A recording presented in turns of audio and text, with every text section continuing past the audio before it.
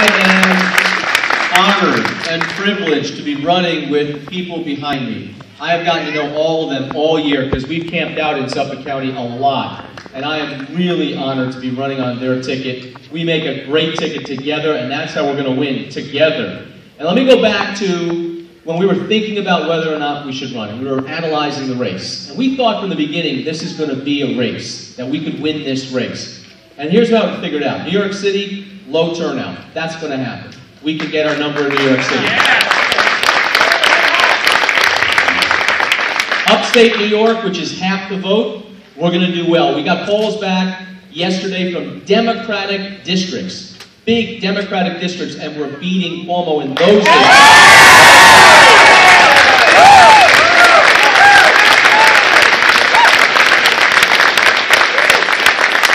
Things are shifting quickly, as we said they would. This race was going to come down to the last 2 weeks, and we couldn't wait for that, because that's when things were going to get really heated up and people were going to make up their minds. And so, when we were doing our homework, we feel that and realize that this race is going to come down to 3 counties.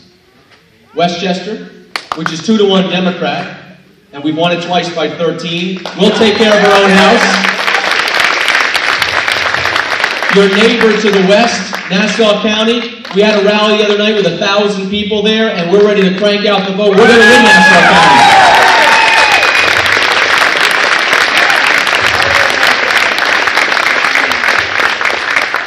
And guess which county is left to win the race for governor?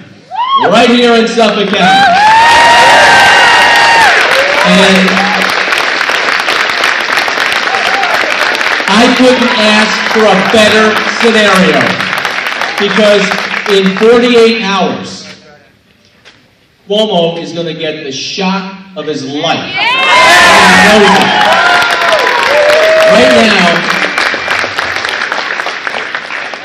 if you're watching him on TV and what he's doing, he is a panicked politician who feels it slipping through his fingers like he did 20 years ago for his father. And today, we're winning this race all over the state. Things are happening so fast. He's getting vile. He's getting vicious. He's playing from the bottom of the deck with the race card now. He's scaring seniors and women and saying we want a gun in every school. This is the nonsense that people reject. Because what people really need are jobs. What people really need are taxes to come down, electric rates to come down, opportunities for all. Oportunidades para todos. That's what we need.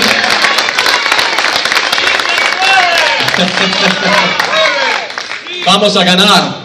We're going to win this. So if you're like me, and you want Common Core to go, and you want the Unsafe Act repealed, and you want lower taxes, and you want to raise your family on Long Island and not have to move, then there's only one thing you have to do on Tuesday. Vote for me and Sheriff Chris Moss and straight down the Republican ticket, because that's what we're going to bring you.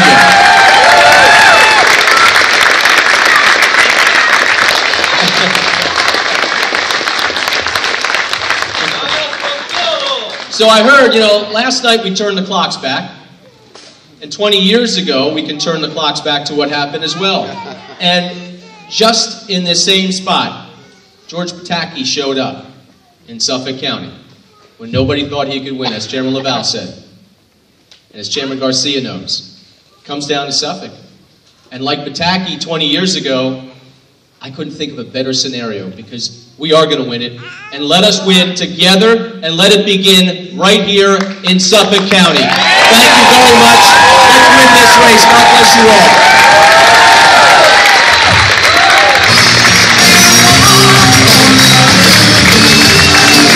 Ladies and gentlemen, welcome Astorino, lead Zeldin. What a great team! God bless you. He's going to be Judge Phil Goldlist, the county court judge. I think he's already got his robes ready. I just want to tell you one thing. I want to thank you for coming out here on a cold, blustery afternoon. But it's telling you one thing. the energy in Suffolk County, the energy in Brookhaven. And Lee and Rob, as Brookhaven goes, Suffolk goes, we will deliver as we have every time.